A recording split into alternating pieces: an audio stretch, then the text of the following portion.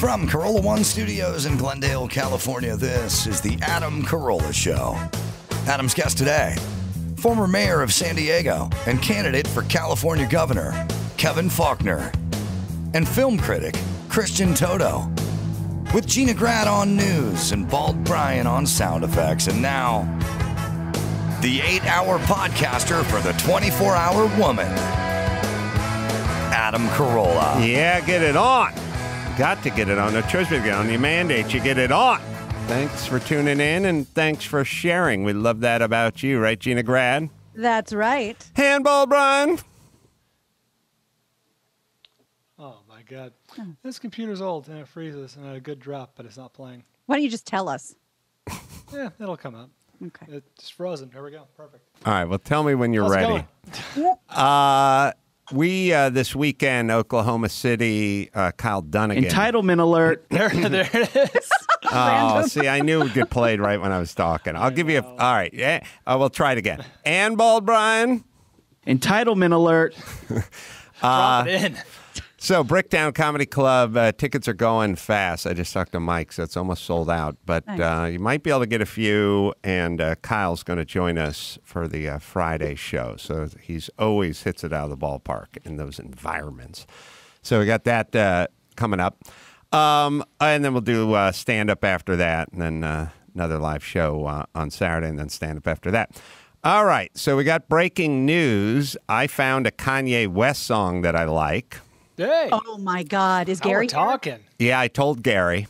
Okay, good. He had to He kind of... deserves to know. Kanye's rapping on it, but it's not a Kanye song. Maybe that's why I like it. But my daughter does this weird thing, which is she wants to go out for drives at night, which is fine.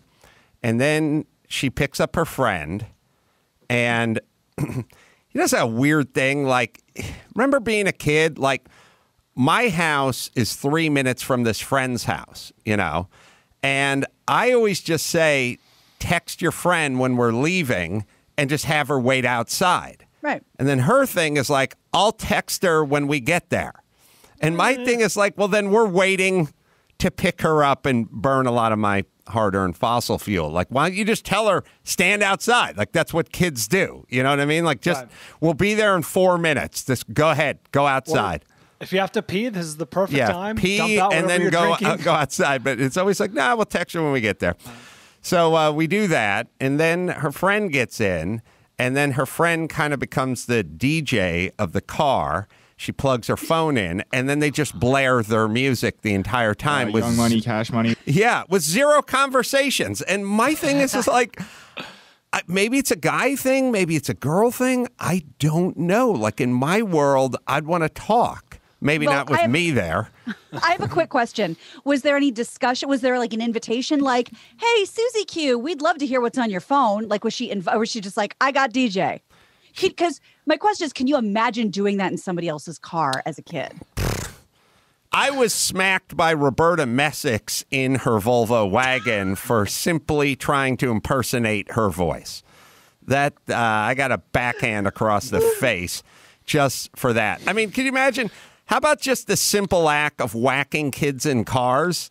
You know what I mean? That part of my childhood. Pinched. Yeah. You just whack. The deal is there are human beings behind me in this vehicle. They are engaging in some behavior I do not like.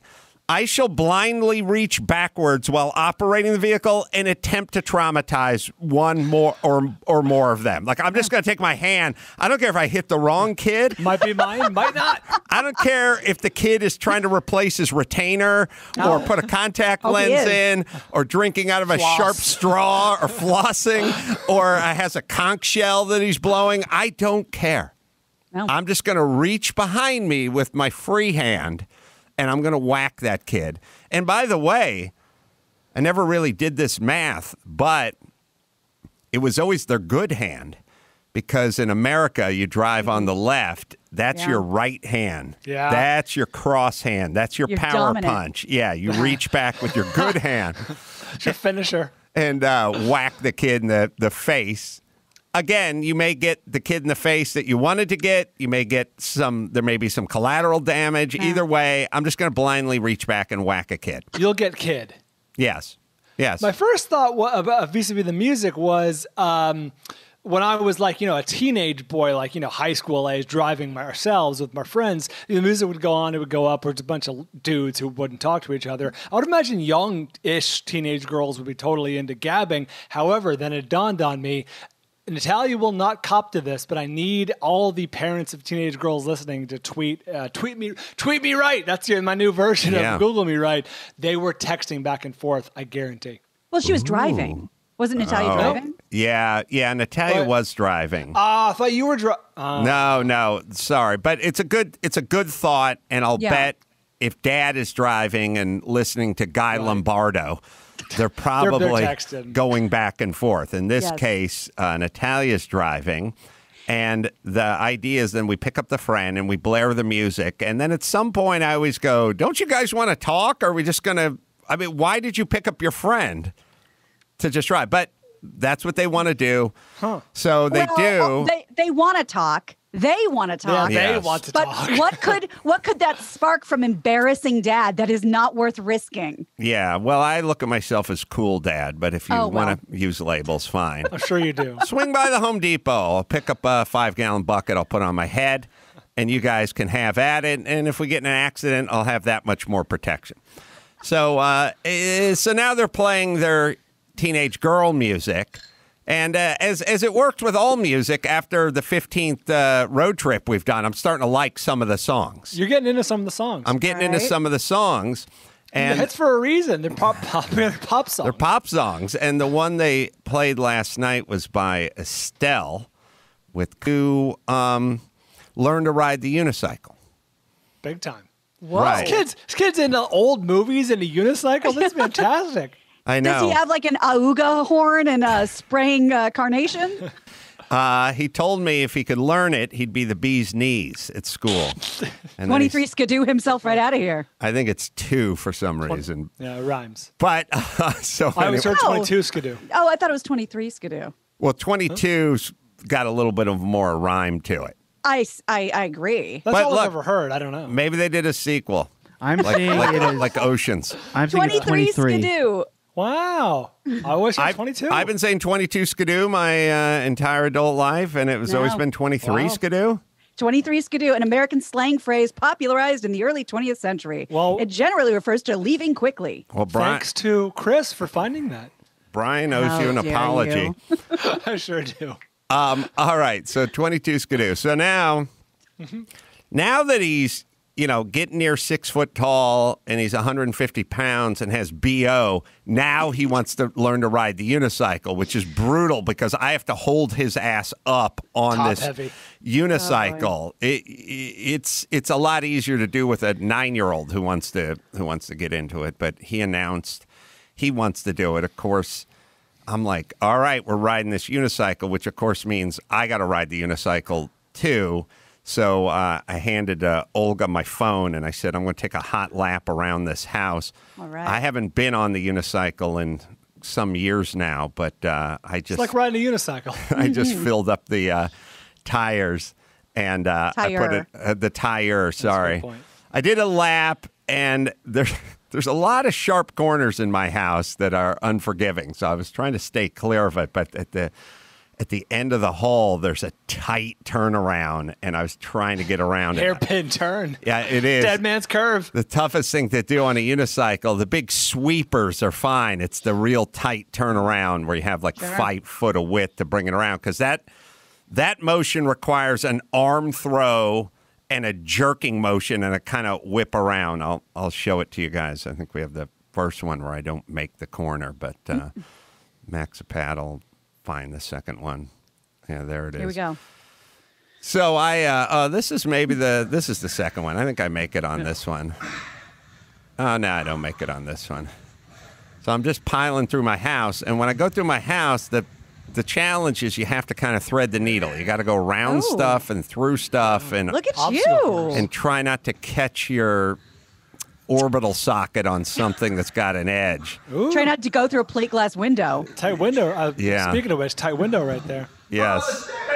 Look at you. Oh, God. I said wow. to freak Olga out by heading toward the stairs and speeding up.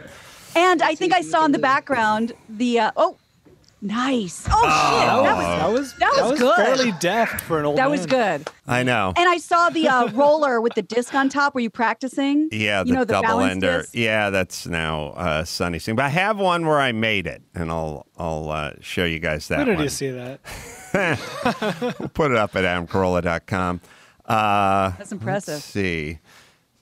So, the thing about the unicycle is after an hour of trying to get Sonny to take half a pedal on one, my thing is like now when I ride it, you're getting a little something, I don't know, some element of appreciation that you didn't formally possess. Sure. Because it just became the guy who rides the unicycle. All right, you can roll it. Go, go, go. It's your hype man. Yeah, I just handed her my phone. But I do in this one. Olga, keep up, Olga. I make it Dead man's around. curve. I make it around the corner. Almost in a breaststroke motion with your arms. Yes, you almost come to a stop, and then you have to kind of whip it around. All right, so I'm done bragging. Kevin Faulconer is on. He was the mayor of San Diego. San Diego's second largest city in California, so they say. And he did good work there with the homelessness. And, Yeah, we had him on to talk about some innovative stuff they were doing with homeless. Many subjects. Now's on the ballot, I think, for a candidate for the recall if Newsom gets recalled. Good to see you, Kevin. Thanks. It's great to be back with you. Thanks for having me. So first things first, last I checked, I think they're up about 1.7 in the recall ballot initiative. They need 1.5, but they think that a certain amount of those are going to be X'd out. There's always a certain amount that are invalidated, the signatures. And I'd heard that normally that's a medium to high number, but in the preliminary stuff, it's about 16%. So it's low. It's on the low end for these ballot initiatives in terms of the signatures being confirmed. So instead of needing 2 million to get to 1.5, because 25% of them are going to be canceled out, maybe only need 1.7. But your thoughts, Kevin? I think that's exactly right, Adam. Look, this recall qualified. And they're getting about 100,000 signatures a week now. The deadline is March 17th. So, yes, they're blown past that 1.5. I think you're going to end up getting closer to 1.9, probably 2 million. And, oh, by the way, these are signatures from Californians who are Democrats, Republicans, and independents all throughout the state that are at their wits' end and want to change, and they want to change now. So this recall is going to qualify, and we will likely have an election for governor later this year. And of course, you're going to throw your hat in the ring for that one. I am, and I have. And look, I'll tell you, and I appreciate this, as we've talked about before, when you look at what's not happening in California, what's not going right, the issue of homelessness, which, I feel passionately about, and the dramatic action we took in San Diego, where the only big city where homelessness actually went down in California by double digits. And, when we're looking at what's happening right now in terms of our public schools not being open, there is absolutely no reason why our kids aren't in school, why our teachers aren't back in the classroom. And I say that not just as a candidate for governor, but as a father with 2 kids in public schools. The fact that our private schools are open, where teachers are safely teaching, kids are safely learning, and the fact that our public schools aren't open. One of the only states where that's not happening. It's abysmal. Our state can do dramatically better. Oh, agreed. When it comes to the schools, I don't know.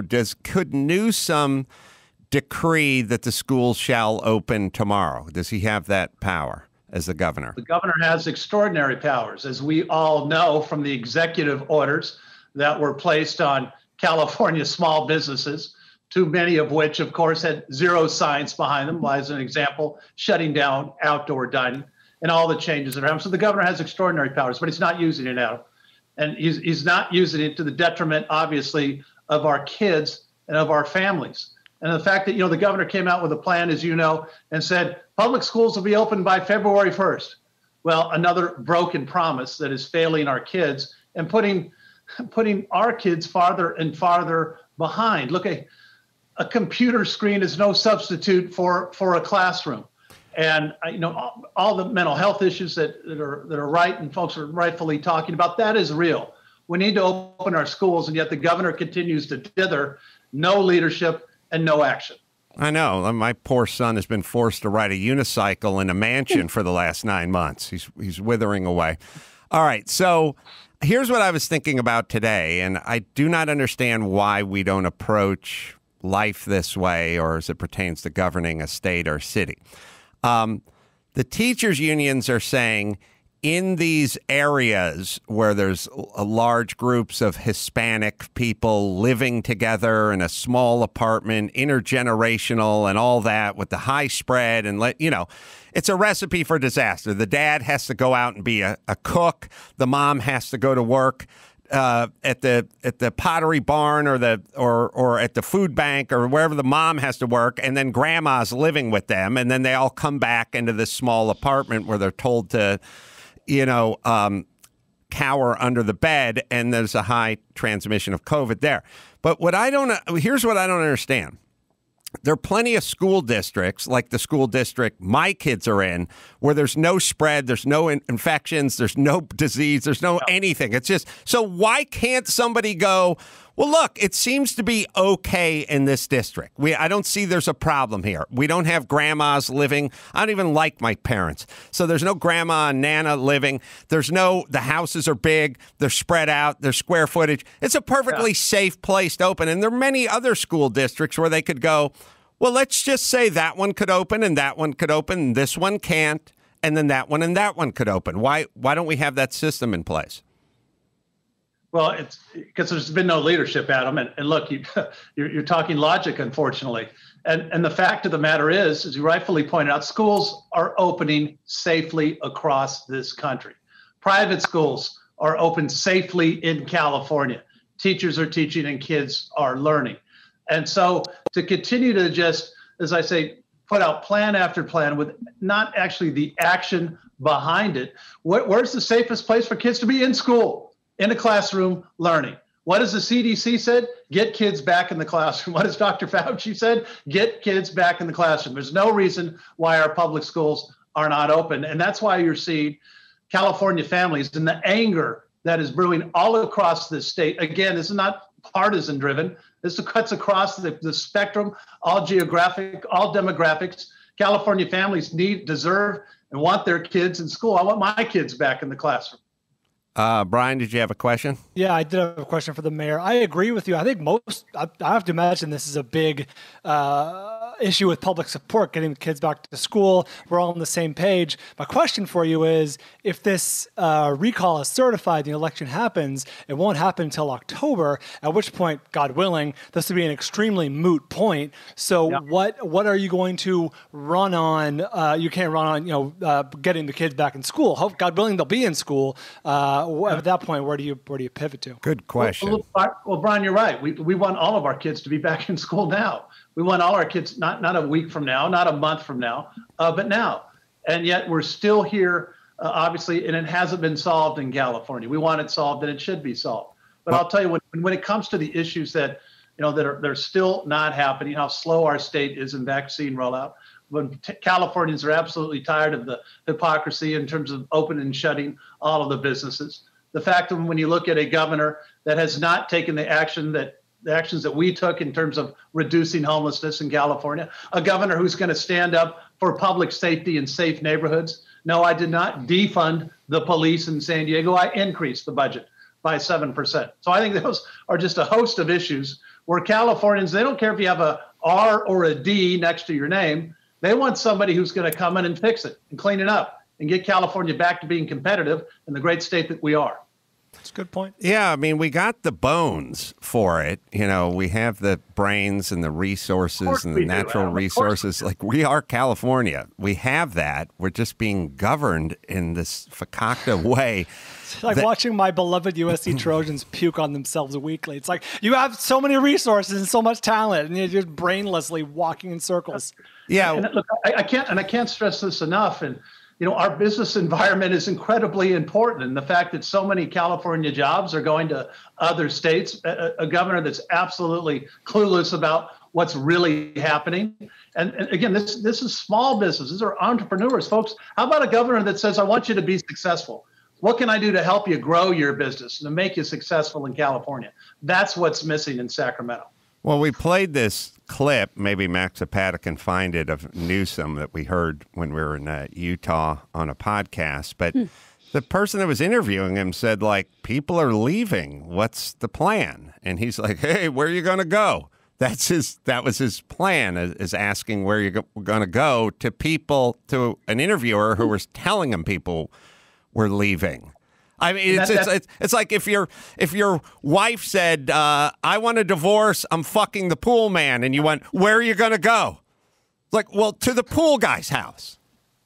That's what I'm going to do. I'm telling you what I'm doing. Like, Newsom has a personality disorder. There's something wrong with the way he processes information. I mean, if you just distill this clip down to its basic elements, it's a person that is sort of on his side saying, people are leaving. What are we going to do about it?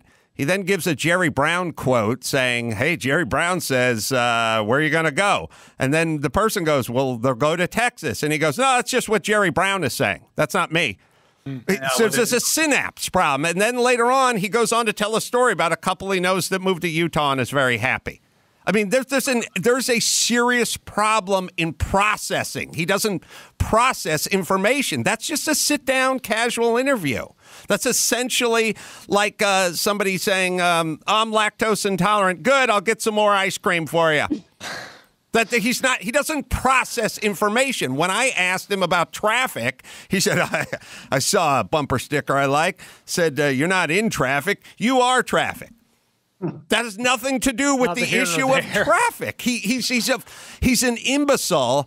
I know he's a shyster, and I know he does. He puts real cream on his teeth and everything. But the real problem with Newsom is he doesn't process information. I don't think he knows what's going on in his state.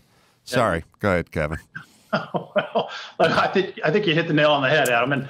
And you hold on. Let's just listen to it for a second, because I want everyone to. Kevin, you probably haven't heard it, but you shall delight when you. This is your competition, Kevin. Former Governor Brown said it best. Where the hell are you going to go?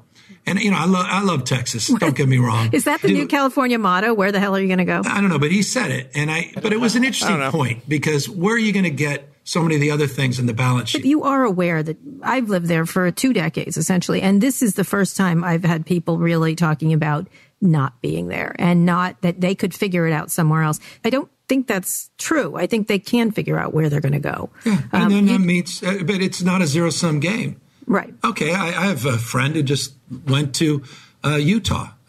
Beautiful. It may be the right thing for him. They've made a ton of money. They have the ability to take their kids out of public school into private school, and they're doing that. And, I imagine they're not going to turn their back forever on California. Okay. But they're very happy there. They're making a ton of money and their kids are in private school. You asked me about people leaving California. Let me give you an example of someone leaving California. That's a process. He's having difficulty processing information. I'm assuming that's a personality disorder. That disconnect is astounding. Astounding for being so out of touch, because the reality is the California jobs are leaving. It's not just the big companies that we hear so much about, whether it's HP, Oracle, et cetera. These are, and I can tell you, across the state, medium-sized businesses are saying, I'm leaving, I'm going. And you name the state, Adam. It's Utah, it's Nevada, it's Texas, it's Florida, states that are not over-regulated. Again, it's time for a governor that says it's important to keep you here. It's important for us to have opportunity for our kids, for my kids, for everybody's kids to want to stay in California, to grow up. You cannot take California jobs for granted, because when you do, folks are going to leave. Gina? You know what's funny about it, just as an observation, the things that you're saying are very reasonable and very, on either side of the aisle, it sounds like everyone can agree with you. But if you take what you're saying next to what Governor Newsom is saying, it's wild.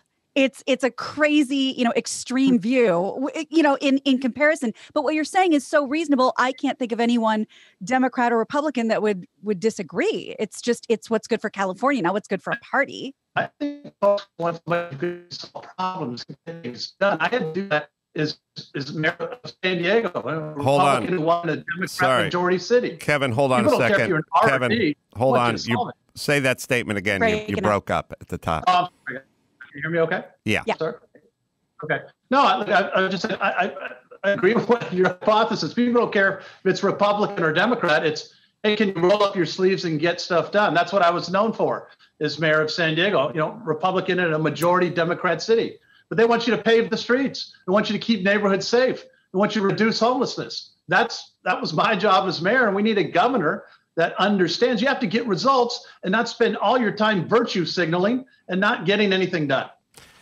I agree. There's something that I've been drilling down on for a long time, which is this sort of good vibes thing, which is that's fine for your spiritual healer friend, but it's not good for running states and cities. Like, I want to hear, Newsom could have easily said to the person that was interviewing him, yeah, I understand that's going on. People are leaving. And what I'm going to do is I'm going to create a better climate for them to entice them to stay. And I may lower some taxes, or I may offer some rebates, or I may improve their schooling or offer vouchers. So like nuts and bolts. He just wanted to talk about his friends that left for Utah. But it is the opposite of a plan.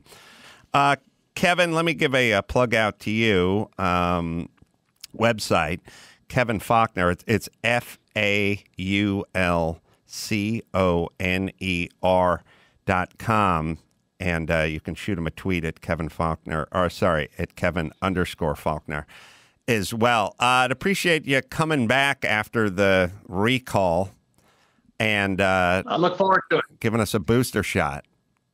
And just as a quick, I'll be back next month. Thank you, guys. Thank you. It's going to happen. Just as a quick insert, because I couldn't remember where she came from, and I remembered it was San Diego. I would imagine Mr. Faulconer has some things to say, or had some thoughts about Lorena Gonzalez. She was the assemblywoman from San Diego who told Elon Musk to go F himself when he left for Texas. God damn. Yeah, a good way not to keep businesses in California. That does not represent who we are as Californians. Thanks, Kevin. Appreciate it. And thanks, Gina. Yeah. F yourself. I mean, see, this is, by the way, I've been harping on a lot of this shit, which is, I said you got to fucking run the state like you run a casino. When the whale comes in, you comp him the room. And they go, well, if we comp him the room, then we'll have to comp the old lady who's playing the nickel slots. No, you don't. That's not a good business plan. Elon Musk is a whale. Right. And I forget about him personally, like his own personal wealth. He creates tons of jobs. Tons and tons of jobs, which creates tons and tons of tax revenue. And you think about all the tentacles of the octopus with the suppliers to all the subcontractors for his jobs, all the SpaceX and Tesla. Just the trickle-down effect from that guy and his businesses is huge. And the disconnect is this weird emotional thing. Like Gonzalez is over there from San Diego, like, hey, fuck yourself, Elon. Like, you who creates nothing, you understand you get paid from the taxes that he creates. Do you not understand that? This is part of this sort of general leveling of the playing field. Like, nobody's better than anybody else. Everyone is the same. We're all the same as God created us. That's fine sort of spiritually, but practically understand who's keeping the fucking lights on and try not to insult them. How about just the product, just the cars, just the Tesla cars with the registration and the taxes and the fees and the delivery fees, and it's that alone is monumental. Well, it's all gone, and it's going to continue to go unless somebody steps in. And as I've said, you just do the same thing we did with production. Like, all the production is running away. Hey, you're all going to Prague, and you're all going to Atlanta, and you're all going to Canada. Hey, everybody. Sorry, we're a little greedy, a little grabby. I understand we sent you packing to the airport. We're going to put in some things and entice you to do your filming here. So we, instead of 0, we'll get something versus nothing, which is what you get when people leave the state to do their filming. All right. We will take ourselves a break. We'll be right back after this.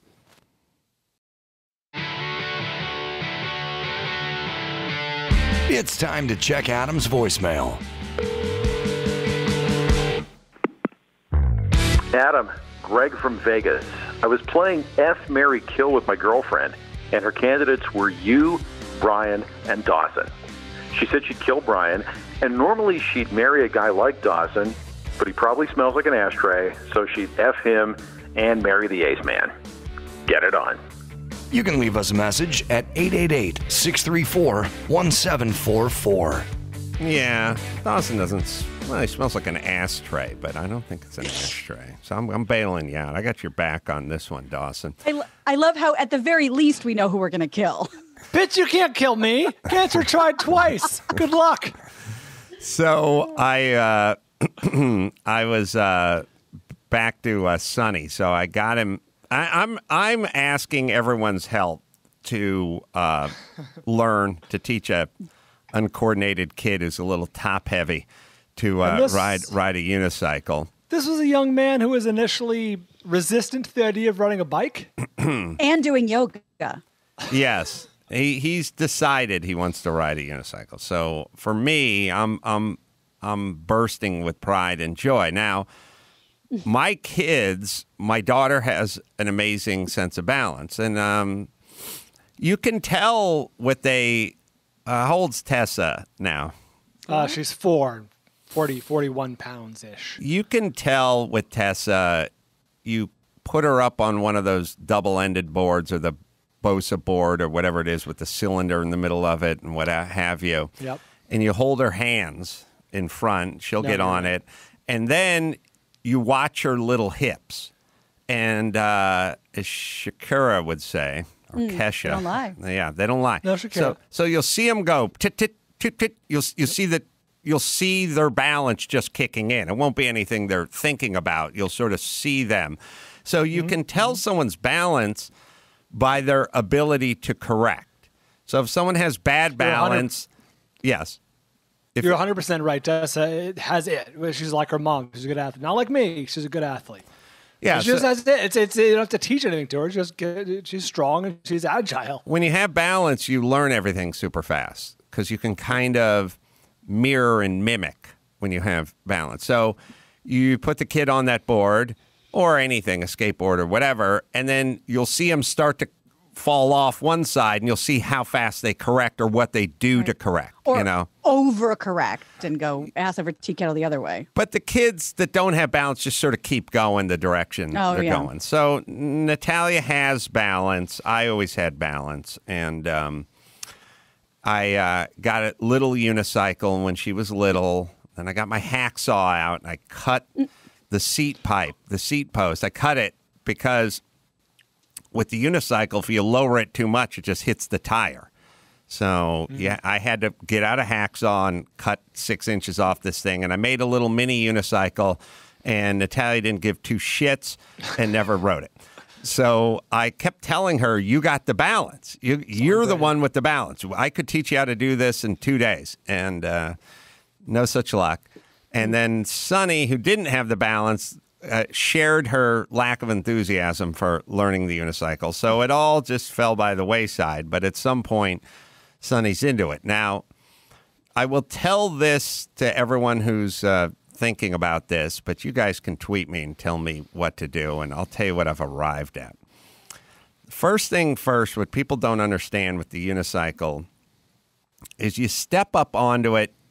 You get the pedals going at 3 o'clock and 9 o'clock. You get them going just straight across. Straight across, parallel. Sure. Then you take your right foot, usually, and you place it on top of the pedal that's closest to you.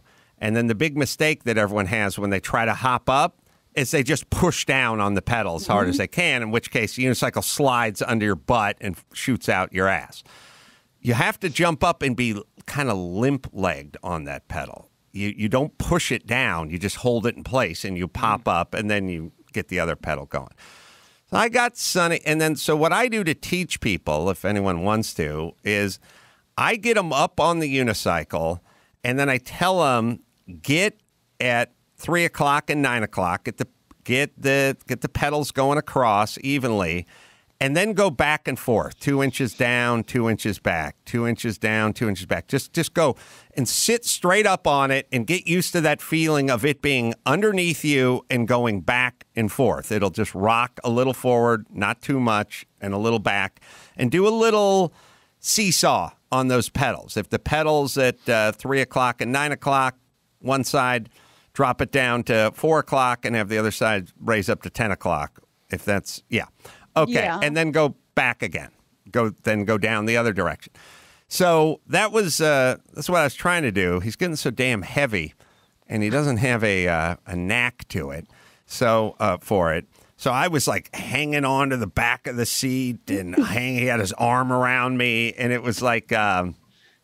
It was really like a farcical comedy, but he was hanging on, and I was like hanging on. Of course, Phil had to come check it out. So now, like, Phil is just sniffing around the tire, and Sonny's yelling to move and saying. So try to get him up, try to get him in his neutral position. You just have to be in that thing's got to be directly underneath you, and then you can try to take a pedal or two. But I realized the only way to really do this would be to have those like gymnastic parallel bars lowered to the right height, like underneath your armpits, basically, and then get up in the middle of it. I mean, the only way to really practice alone on it and practice getting up and then just sort of pedaling forward while sliding your hands along the parallel bars. That's about It kind of sounds like physical therapy. Yes, that's exactly what it is.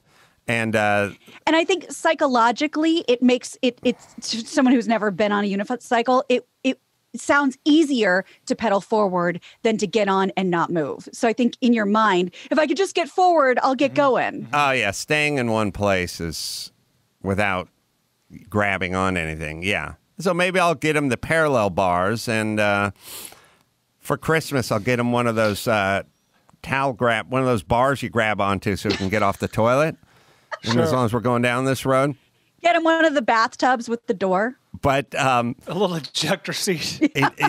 it was always, I always think about my buddy Philip the Juggler, because that guy would hop up on stage at the Laugh Factory.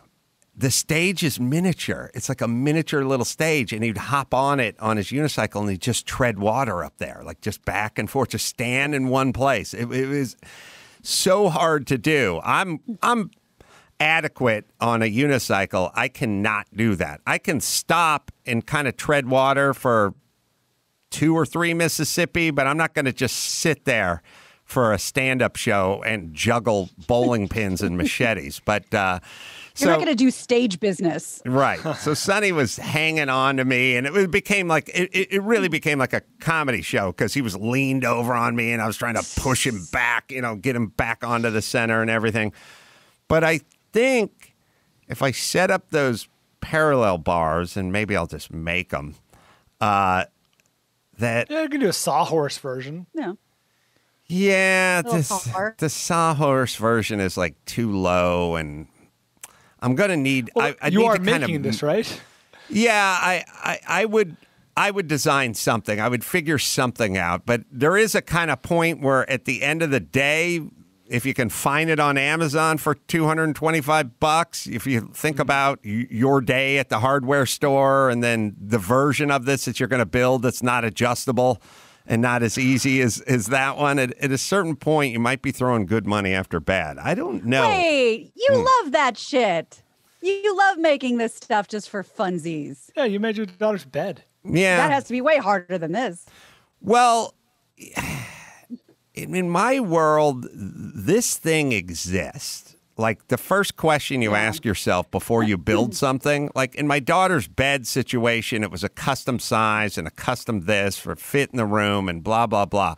First question is, like, does this thing exist? I don't know what you would call them. Parallel walking bars, or like a pommel horse? No, I mean, not like a pommel horse. But if we said, if they have them in physical therapist's office, we know they exist. That's what I'm saying. And maybe it falls on the heading of physical therapy. You must be able to adjust them. You must be able to put them. They must be 8 feet long, and you put them side by side, and they have a little stand, a little C stand or something, and you can probably do it. Is anything coming up, Max Spada? Yeah, I'm saying they're just called parallel bars. Are they? There's a gymnast version of it, and then there is a rehab version of it, but I don't know if they use the same one or not. How much they cost? About a little under $1,400. What? I'm seeing some. Wow. I'm seeing one for $600. I don't know. But you're looking at gymnastic stuff. No, these are more like towards the rehab ones. They're floor mounted. Oh, really? Oh, yeah. So, Sonny said to me, well, how did you learn to ride the unicycle? And it's like, well, I had nothing but time on my hands when I was your age, and my dad had a girlfriend, and her son, who may have been out of town or something, or with his dad, just had that unicycle just sitting in this bedroom, and I just hung on to a car fender for a day. So I didn't fly. I feel sorry for whoever's car that was, but I just took it out in the street and just got onto it and clung to a car fender. And once I got my balance on the car fender, I just took off. But I didn't take off. I took a pedal and a half and then hit the ground and tried it again. Did you find something? Here's one for the low price of $750, and it does look like what you're looking for. Just parallel bars that are adjustable. Look up physical therapy adjustable parallel. That's what this is. This is at Rehab Mart. But they are expensive. Yeah, it's got to be a depressing place to work, right? Hopeful place to work. Hello, welcome to Rehab Mart. Hope you're having a wonderful day. Well, not really. My pelvis is shattered. Yeah.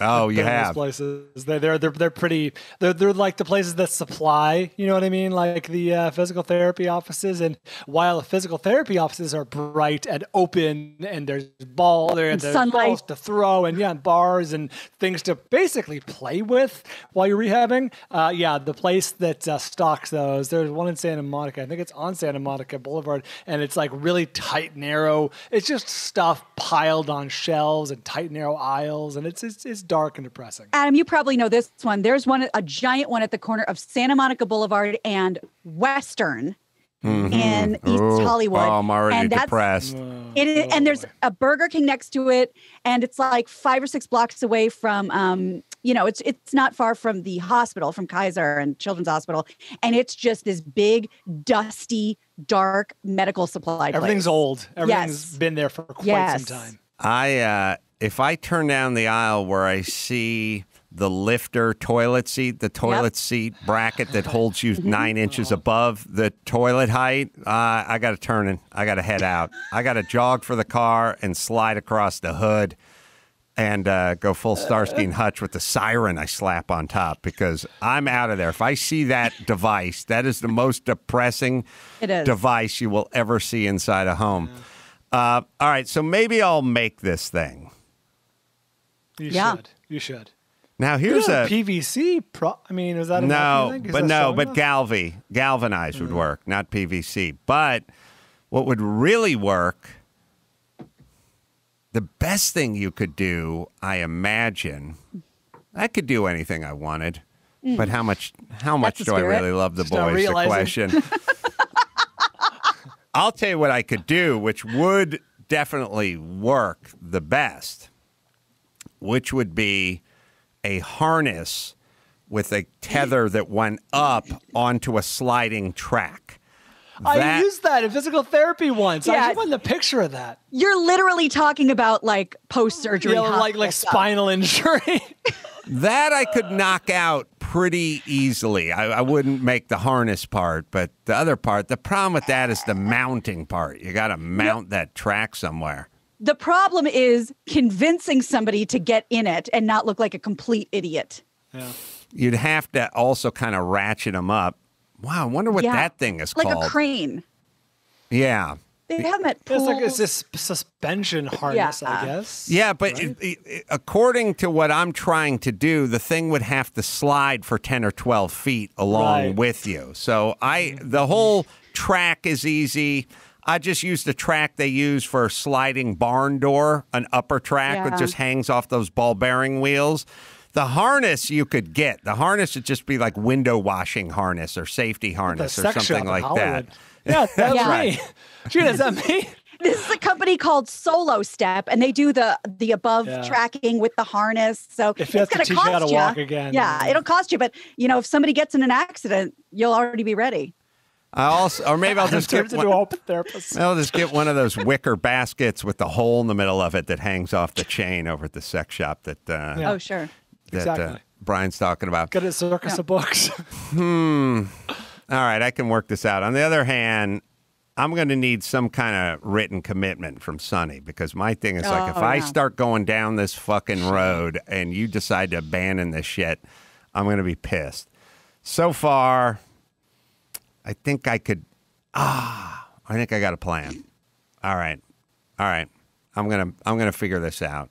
I'm just gonna go. I'm gonna go the lower hand railing department. I'm gonna go. That's, probably solid. The sliding harness thing is great, but you need to mount something onto the ceiling with lag bolts. And I don't want to do the track. So I now think I'm going to do the lower. All right.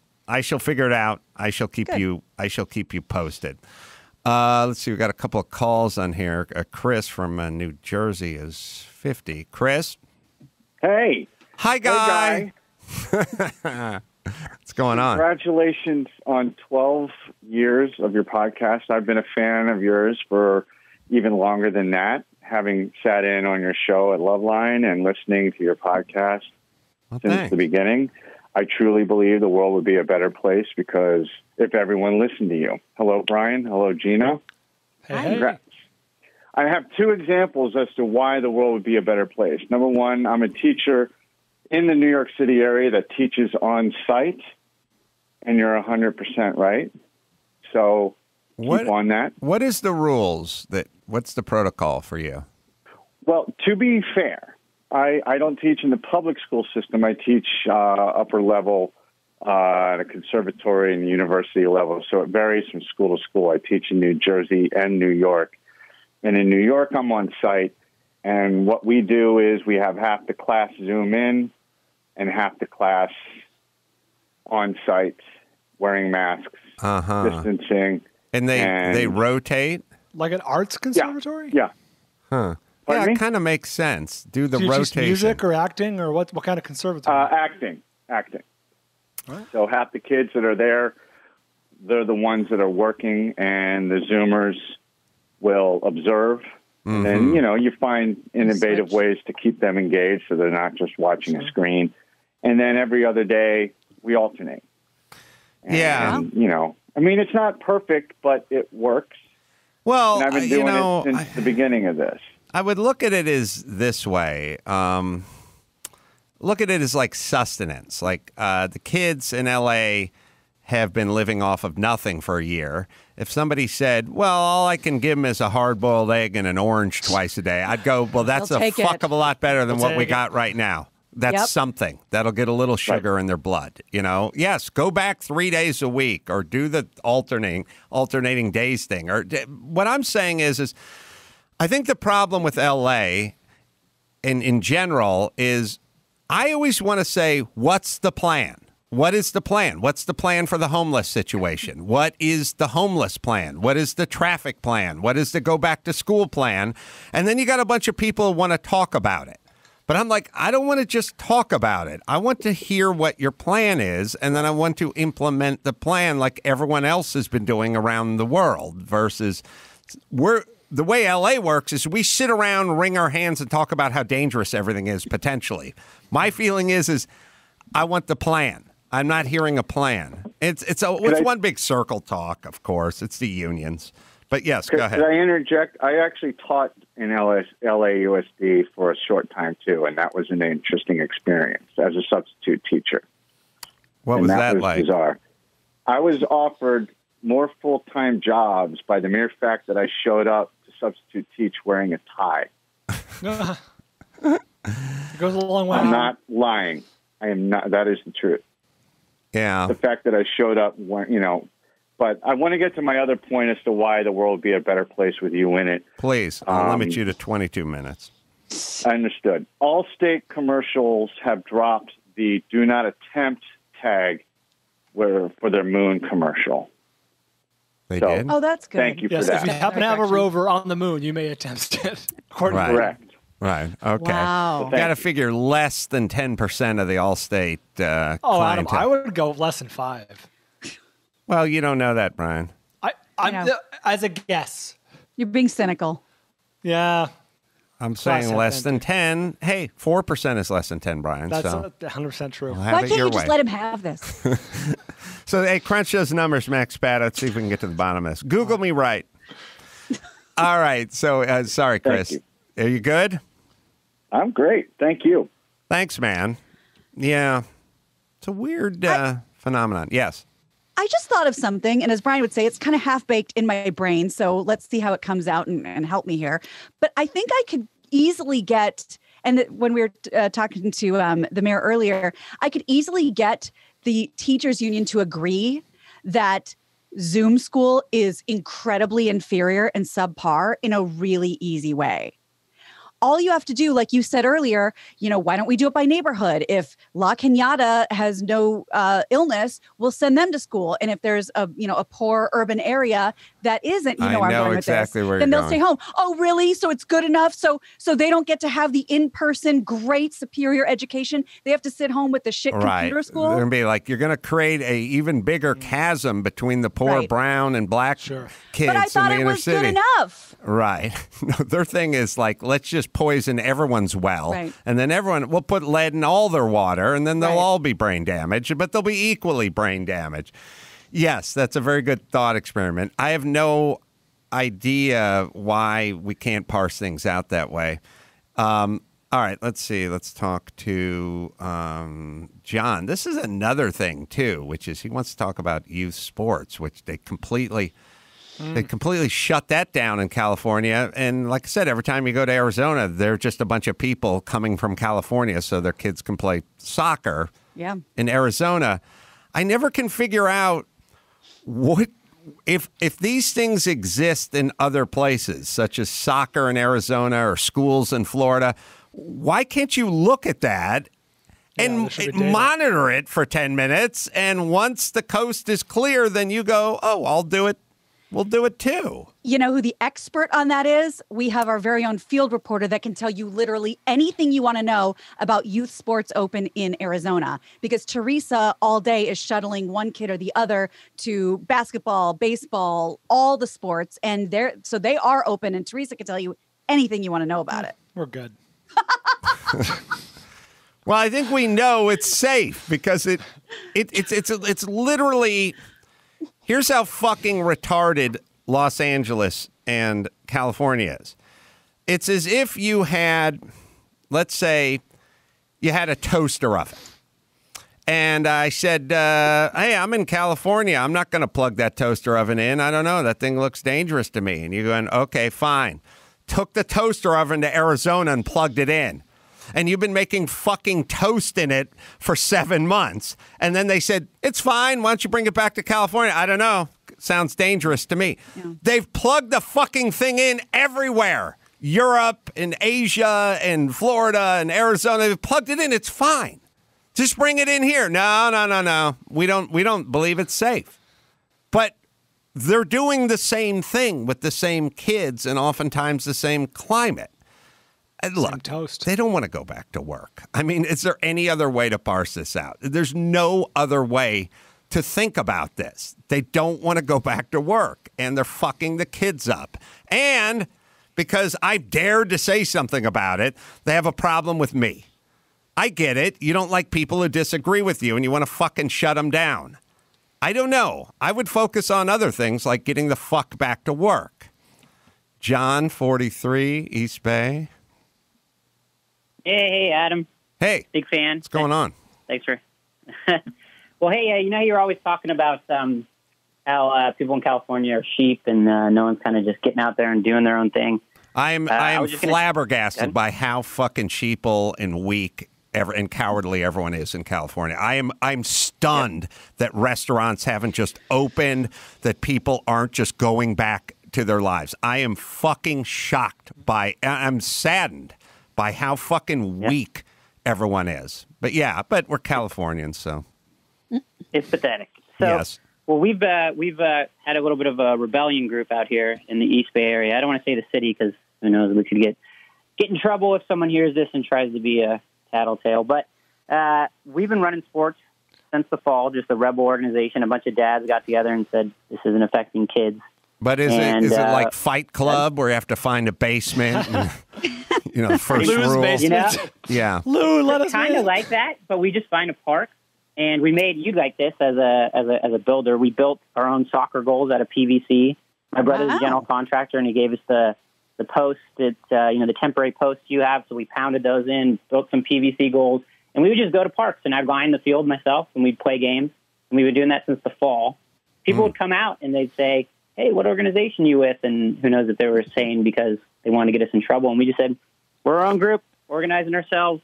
And we've been going since the fall. We've switched over to basketball.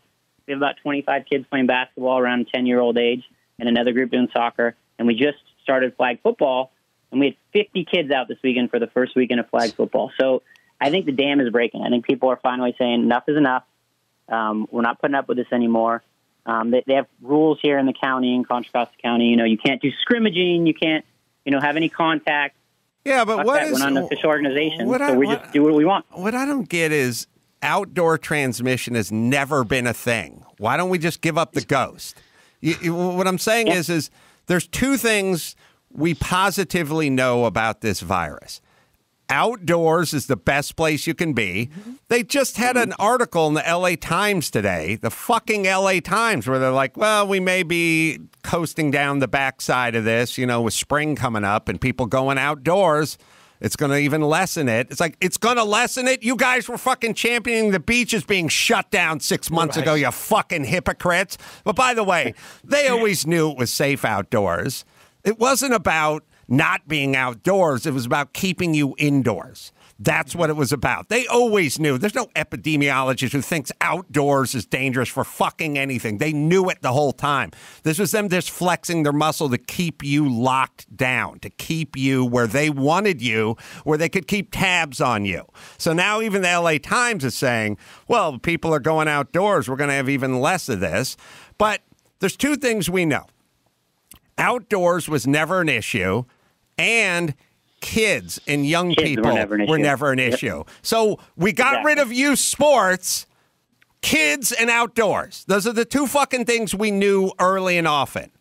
Jesus Christ, people. And you don't think it hurts kids to not be involved with these sports and not be outside and not be competing? Devastating. It's devastating. Who gives a shit about the kids? That's what I'm saying. Like, hey, we got to be safe. We got to be safe. Yes, you have to be safe. But it doesn't affect the kids, and outdoors is safe. So with that in mind, could somebody go, hey, this is what I want to do? I suggest, could someone from the city council go, hey, I got a plan. Why don't we open up the outdoors and youth sports again? Or nothing. Or just lock it down. Or we're going to bust Tin Horn Flats because they stayed open on their patio. That's where you want your fucking resources to go? Jesus Christ. I know I sound like a madman. I don't know what's wrong with everybody. Wake the fuck up. These people don't have your best interests in mind. I don't know what they have in mind. It scares me to think about what they have in mind, but they're certainly not following the science. So stop listening and go outdoors. Go fucking get a soccer ball. Ugh. Get a football. Just fucking go out and take over the park. Just everyone at once. Just get all your fucking kids out there and start playing and let them bust you. Let them arrest you. That's what we did. Jesus Christ. Did they try to bust you? We had one incident. So we went to, we were running some of the basketball at a middle school, and the principal came out all huffy, and I saw her coming up from far away and sort of went, oh, shit. And I was like you. I was fucking pissed, right? So she comes up and she says, what's going on here? You guys can't be out here. And I have like 20 kids spread across like 6 or 7 hoops. And I'm blowing a whistle, yelling stuff at them, doing a drill. And she says, you can't be out here. We're in the middle of a pandemic. It was back when it was shelter in place. We're shelter in place. And I said, that's not a law. She said, you can't be out here. I said, hey, we're just a bunch of random people out here getting some exercise. And she said, you can't be out here. And I said, well, I'm not leaving. And then she walked off in a big huff. And I was at that point I was getting pissed. So I just yelled at her, just because you're afraid of your own shadow doesn't mean we have to be. And about 20 minutes later, the cops showed up and they told us, hey, so at this point I'm thinking, fuck, this guy didn't become a cop so he could get kids off a basketball court because of principals. Yeah. Being that way she is. So he basically said, you have to leave. And I said, why? This is a public school. And he said, it's technically it's public school, but if she tells you to leave, it's still trespassing. I said, what if we don't go? She said, you'll be arrested for trespassing. At this point, my brother, who's the general contractor, says, well, if we're at a park, are we okay? And he goes, yep, if you're at a park, you're okay. So we kind of had that in our back pocket if we ever got busted at a park. But at this point, I'm super pissed. So I started yelling at the principal. I said, are you really proud of yourself? Are you proud of yourself? Look at all these kids. These kids aren't getting any exercise. They don't even no know. activity. They get no interaction. Are you proud of yourself? You're kicking They're us off just fucking the goddamn scared basketball sheep. court. Why is the coach yelling at the principal? All right, John, we get it. Look, everyone, here's the thing. I think the people who are doing all the thinking for you have proven themselves to be incorrect or imbeciles or even nefarious. So start fucking thinking for yourself. Would you, people? You want to go out? You want to go outside? You want to take your kid? You want to go to the park? You want to kick around the ball? You want to bring a few friends? Start doing it, would you please? You're waiting for Gavin Newsom or Garcetti or whoever the city council people are to give you the A-OK. They're not going to give you the A-OK. They're not going to open the fucking schools. They're not going to do anything. So just start thinking for yourself, would you, people? God damn it. It's weird. It's You'll be happy to know that driving up PCH over the weekend, I think on Sunday morning, we noticed that the volleyball courts in Santa Monica had been quietly unbulldozed and people were playing volleyball. I guess they got some new science in that said it was safe to play volleyball. Well, if you head back next week, you bring the body bags. I don't think I told you this. Saving Private Ryan. I got to tell you really fast. I think I forgot to tell you this. So I go on a walk every day in, like the North Hollywood Valley Village Studio City area. And yesterday I had my mask on because there was a fucking leaf blower blowing roach legs into my mouth while I was going by. But I don't think I told you, generally, if there's nobody on the street, I'll carry it in my hand as a symbol of easy. Don't yell at me. I'm holding it. I'll put it on, whatever. But I'm alone and I just walk and I carry it. I forgot to tell you, there was this couple in like really hardcore mask with like a respirator thing on the front, and they were on a walk. And I noticed the first time they walked by me, one on one side of the street, I was on the other, they jogged and said something. And I was like, oh, they're probably talking to each other. And then I saw, because I was zigzagging and so were they, and I met them on the next street and they jogged and they said something, but they weren't talking, like, I didn't think they were talking to me. They were kind of talking to each other. The third time, I finally realized what they were doing. If they were walking by a person, even if we were 10 feet apart, which we were, if they walked by a person who was not wearing a mask, they would start jogging really fast and yell mask under their masks. All right. Well, if that couple is listening, you pussies should jog off a fucking cliff and let people get back to their fucking life, because you are exacerbating this fucking problem. We could all start reclaiming our society, except for those kind of pussy ass couples. Ugh. All right.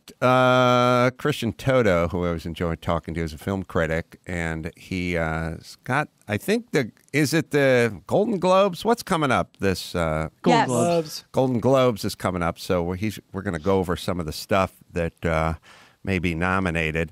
First, I'll tell you about Liquid Death. Liquid Death, it is a way to hydrate without the plastic because it comes in a can, and it's interesting, during this whole COVID thing, one of the interesting things that's happening is tons of plastic and gloves and stuff is like ending up in rivers now. We're creating so much trash now. Liquid Death actually helps you drink more water. This stuff is great. They dropped off, I don't know, 8 or 10 cases over here. I like the carbonated stuff myself. 100% mountain water from the Alps. No processed tap water like most major bottled waters. Most of them just run it through their filter and give it to you as bottled water. Not them. By the way, you can find Liquid Death at Whole Foods, 7-Eleven. And if you've been to Texas recently, or if you've been to Texas recently, you can find it there in Texas. You can find it at Walmart as well. It's Liquid Death, right, Dawson? Get 2 free koozies with your first order of any case of water at liquiddeath.com/Adam. Just hit up their merch store, add the koozie 2-pack you want, and you'll get it free with your first case. Only at liquiddeath.com/Adam. All right, we'll take a quick break. We'll be back with Christian Toto, and we'll review the Golden Globes right after this. And now, a tip from the 1965 issue of Good Housekeeping. 120 Ways to Please a Man. Host is a role he'll enjoy a lot more if the right props are there when he needs them. If he's less than confident about carving for company, by all means get an electric knife. Just one of 120 ways to please a man. Take notes. Now back to the Adam Carolla Show. Christian Toto has joined us, film critic, editor of HollywoodToto.com, and HollywoodToto.com is where you can go to the website. Good to see you, Christian. Thanks for having me. I appreciate it. So we'll talk Golden Globes and a little beyond. I'm just looking at the picture drama, and we're now at this place where I do not recognize most of the names for the best picture, which is not a good... It wouldn't be a good way to run the Super Bowl. You know what I mean? Who's playing? Well, the one team's in black. I don't know their name. And then there's this other team's in red, but I don't know who they are. It's a way to generate less interest, I guess. Yeah, I mean, this is the problem with the awards for the last few years is a lot of times people don't know the nominees. Now, we have less of an excuse this year because a lot of them are on streaming platforms. So you can check them out at home much more easily than the past. But this is not, King Kong versus Godzilla or Star Wars 8. This is usually more obscure films, independent films, sort of for the artistic sensibilities. They don't have the mass appeal that they've had in the past. Brian. Can I ask Christian a question first before we get into the Golden Globes too much? Hey, yeah. Christian, I'm just curious on your thought process because I love movies, but I don't pay much mind to the Golden Globes as an award show. As a show, it's fun. There's laughs, people are drinking, it's a good time. But like as awards, honestly, it's barely second tier. Like they're not taken very seriously, right? Like I don't think should get too worked up over the Golden fucking Globes, honestly. Well, in the past, it was the event where the actors would be drinking at the awards, or they'd be stumbling onto the stage, or they'd be a little bit looser. So I agree. But in recent years, I think sort of the media in general has said, oh, wait, maybe we should take this more seriously. And also a lot of the actors, when they're up for the big awards, they treat this like an audition in a sense. Hey, if I give a great speech at the Golden Globes, it improves my chances of winning an Oscar. I think they see it as sort of an audition of sorts. In the drama department, we have The Father, which I did not see. We have Mank, I guess. About, Herman Mankiewicz. We got Nomadland. Frances McDormand. We have Promising Young Woman. And we have The Trial of the Chicago 7, which I have heard of, but I don't even know if I've seen or heard the other ones. Christian, have you seen all 5? Sorry? Have you seen all 5? Sorry to interrupt, Gina. Have you seen all 5? I've seen most, but not all. It's been a weird year. I've been trying to catch up with a lot of stuff, and I suspect most people haven't seen 2 of the 5. The Father is almost impossible to find. The what? The Father? The Father is almost impossible to find. I mean, it's that one's coming out in wider release this weekend. So part of it. Listen. one of the problems with the Oscars and this whole award season is that often people can't even see the movies in question. Right. They're held out till January, after some of the award nominations are handed out. And again, this year has been topsy-turvy with the pandemic. So they've been bending the rules. They've been kind of stretching out, what films are available, when the dates are. I mean, the Oscars is already several months away. It's coming in April. So nothing is normal this year. But that is part of the problem that, if you're not in LA or New York, chances are you can't even see these movies. Can I ask you quickly, have you seen Promising Young Woman? I have. I haven't yet, and I'm dying to see it. Would either of you say it's worth it? Because I'm really hoping it lives up to the hype. It's interesting. I think it did not live up to the hype. I think Carey Mulligan is excellent in the film. I get why it's a hot button issue. It's a story about a woman who kind of tricks men. She pretends that she's drunk, and then she kind of lures them back and then kind of turns the tables on them. Given the current, cultural situation, I get it. I just think it had some flaws in it. Although I did think it ended very strongly, which is not something that I often say about films. I feel like sticking the landing is tough these days, but I think that film has a very provocative ending that felt oddly satisfying.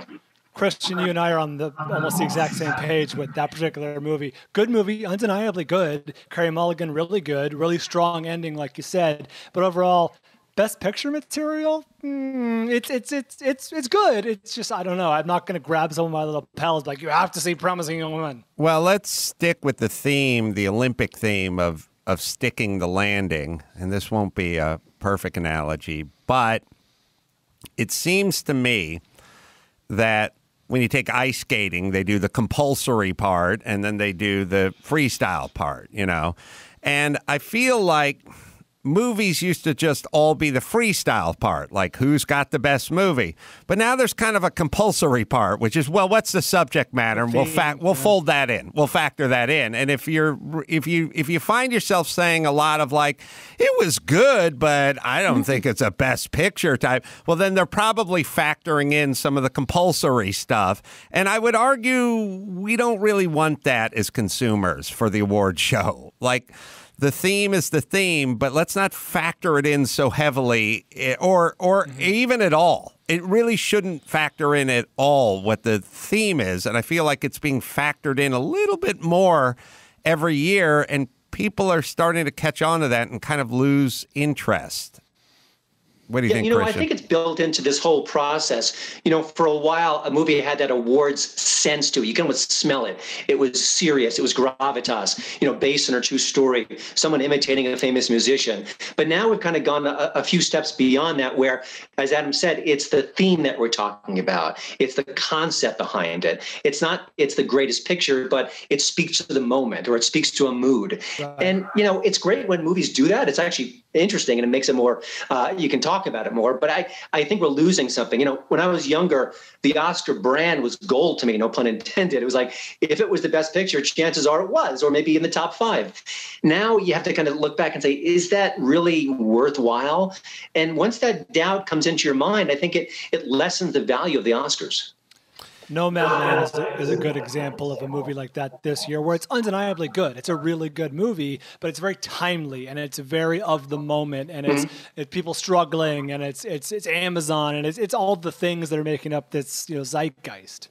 Yeah, I agree. I think that one kind of works in both ways. It is of the moment, but it's also very good. It feels very fresh too. It's a story that we don't see a lot. It has an authenticity to it, which I really enjoyed. So, but yeah, that's an issue. And what Adam is suggesting is going to be codified in a year or two, where the Oscars will literally say, if you don't check these boxes, your film is not going to be nominated for Best Picture. So that's not official yet. It's sort of been announced, but in a couple of years, I'm not sure the exact year, but it's coming soon.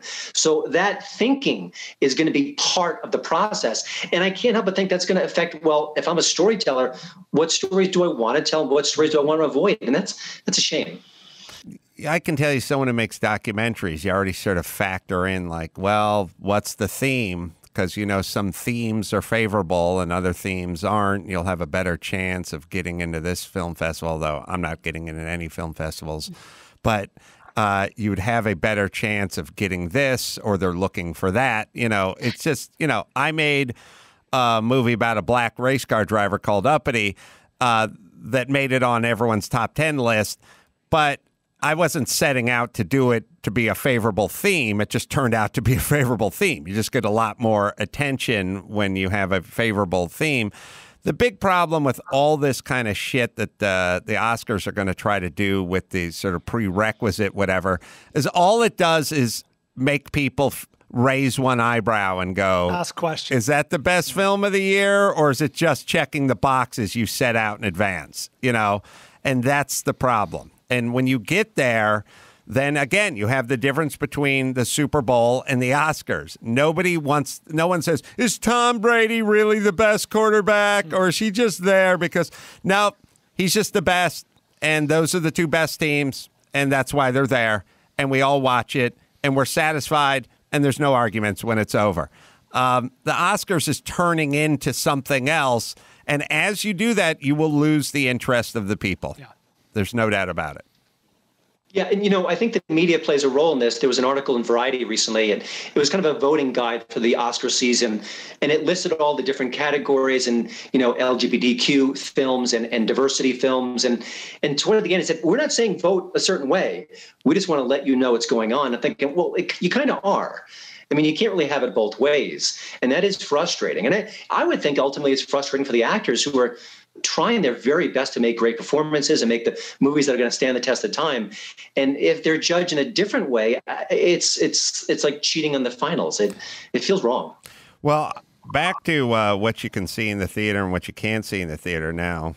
Of course, when I was in theater? Nothing, but when I was in Naples, Florida a month and a half ago, I was just walking through a mall, it's just open theater. You can go in and see a movie if you want. Like, literally, it's open. You can go into the theaters. Now, of course, we could never do that in California because I don't know why, but we could just never do. Also, we did this fucking thing where, like, we spent so much time talking about what reckless, out-of-control, homicidal maniacs Florida was that now we can't eat shit and go back and do what they've been doing for a long time because it would make us wrong. So we have to go, we're staying the course, even if it's a fucking retarded course. But I don't know, is there any discussion about opening movie theaters in California and when and what? I don't know what's the Walmarts of the world or the Trader Joe's. Can't we spread people out and put a mask on and fire up the ventilation? Yes. I said yes right before you said California. I do have a news story about New York's plans, and I imagine if New York is on board, then hopefully we'll follow suit. Oh, okay. So I want to tell people in California that essentially if New York is opening and they're opening schools and they're opening theaters or they have a plan for indoor dining or whatever, Max Bad, you have to find the professor from Lost in Space, the TV show, because we're essentially that guy. Do you guys remember that character? Yes. He was harried. He was like, oh my. He was sort of gay before we knew what gay was. I'll take the boy. Kind of Don Knotts-ish. Yes, he was Barney Fife-ish. Right. And he was just a perpetual coward, and that's what essentially we are. Jonathan Harris was the actor's name. He'll be missed. He's got to be dead because he was 60 and 55. Yeah, he died in 2002. Oh, man. Had a pretty good run. Sorry to bum you out there. Adam, I also think it's interesting that the actors who you would think could have the most invested in us getting back into theaters have been so whisper quiet about this whole process. Instead of saying, hey, it's safe, they're taking the precautions, come back to the theater, we miss you, let's tell a great story again. I don't see any actors out there saying, kind of sharing any kind of message like that, while the industry is basically collapsing and streaming is taking over. We have decided, well, first off, acting is really a giant high school, and it's a popularity contest. As we figured out, anyone can be fired, and anyone can be hired, and anyone can be replaced. Ask Kevin Spacey. You can shoot a movie, and you can shoot a whole movie, be replaced, and the guy replaces you is nominated for an Oscar. I don't think he won, right, Brian? No, he didn't win, but who just died? A plumber. There's countless examples of here today and gone tomorrow. And it's one big stupid girls that sit around, popular girls that sit in the quad. And you got to fit in with those popular debs that are. That's right. Yes. The mean girls. That sit in the quad. And then there's a theme. And the theme is this pandemic is a killer. It's coming after all of us. And if you don't just parrot back exactly what you're being told, then you'll be hung out to dry like Dr. Drew or any other citizen who thought it'd be a good idea to weigh in with an opinion that may have been a little counter to what the orthodoxy was. So considering actors are world-class pussies and some of the scaredest people I've fucking ever met, and you get the girls, you get the popular debs in the quad, and then you get cowards, and it's a big popularity contest, and if you send out the wrong tweet, you're not going to work again, then of course the cowards zip it. They're fucking silent. The people never stop running their mouth about everything. They run their mouth about every subject. How come nothing? Hey, Mark Ruffalo, what do you have to say, you big fucking pussy? Why don't you start talking about this? Everyone's locked down. Your industry's going under. The theaters are going under. How about you chime in, Mark Ruffalo, with your opinions about everything all the time, but silent? Why? Don't make them him fucking angry. Cowards. Yeah, I don't want to make them angry. I think I did. They're fucking cowards.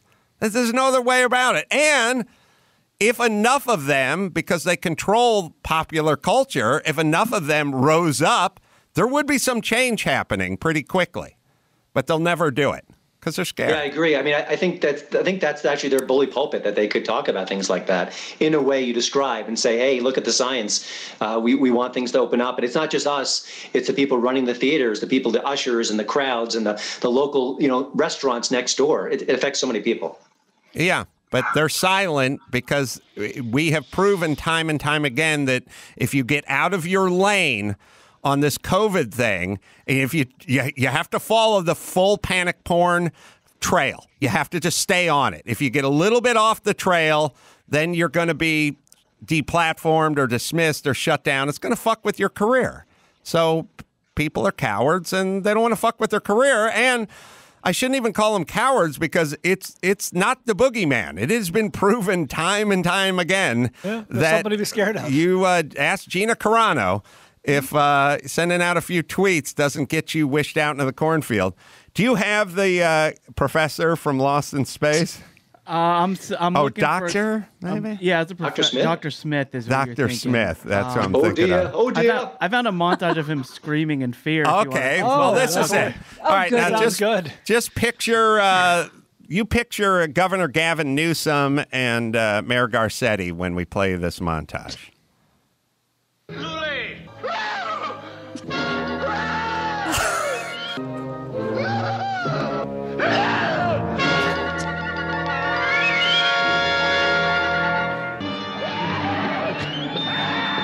Good at it. Wow. It's his thing.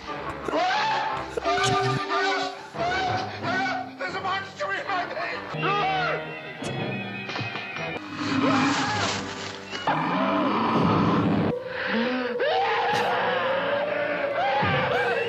All right.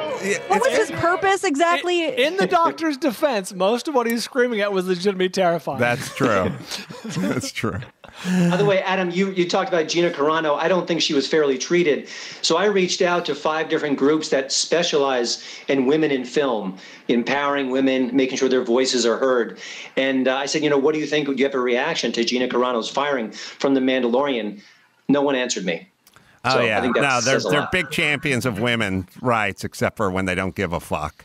Yes, of course, because they're fucking hypocrites. And by the way, as we learned from Chris Harris, or Harrison from The Bachelor. Harrison, I think.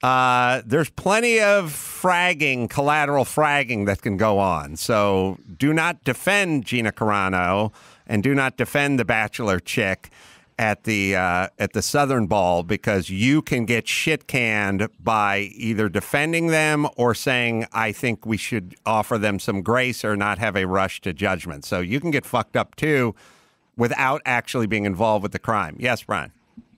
Can I ask Christian a movie question with the last couple of minutes? Of the movies we have not talked about today, maybe not Golden Globe movies or whatever, what would you say your best bets are for like major Oscar nominations, Best Picture or multiple nominations? I saw Sound of Metal, excellent movie. Judas and the Black Messiah. I'm wondering other movies maybe on your radar. You're like, oh, this will be up for some awards. You know, it's funny. I think this year I've been seeking different kinds of movies out than I usually do. I just sort of a way to kind of cope with the pandemic. There's a movie called Alone, and there's 2 movies called Alone last year. Okay. One was a zombie movie, which was perfectly fine, but the other one was a woman in distress. There's a man trying to stalk her down, trying to kill her, sort of a 2-person story.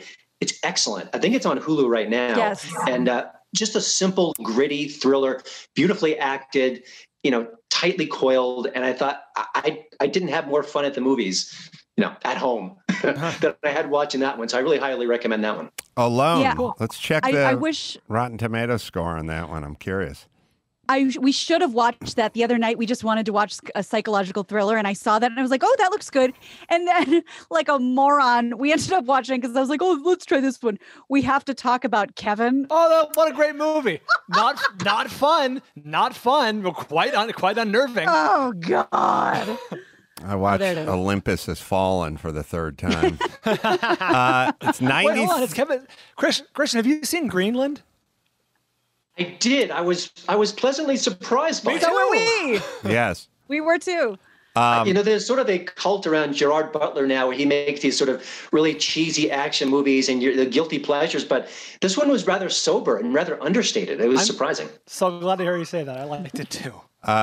It's 93 with the critics, but 56 with the people. Ooh, it's a chasm. Alone is. Alone? Yeah, that's a weird one. I mean, I get it's like a good critic movie, but why blow fresh with the peeps? All right, let me hit Dodge here. Dodge has officially opened orders for the new 2021 Durango SRT Hellcat, the most powerful SUV ever, exclusive for 2021. Features a 710 horsepower engine, new aggressive exterior styling, new interior with a driver-centric cockpit. All buyers, now this is important, all buyers are going to receive a full day of professional instruction at the Bondurant High Performance Driving School. I've told you guys it's important when you get in a high-performance vehicle to learn how to handle it. Deliveries begin early this year. Dodge was ranked #1 for initial quality and best driver appeal for mass market brands by J.D. Powers. First U.S. brand ever to be ranked #1 in initial quality and appeal in the same year. So see your local dealer, or you can visit online. Go to Dodge.com today. Schedule a test drive and have some fun at Dodge.com.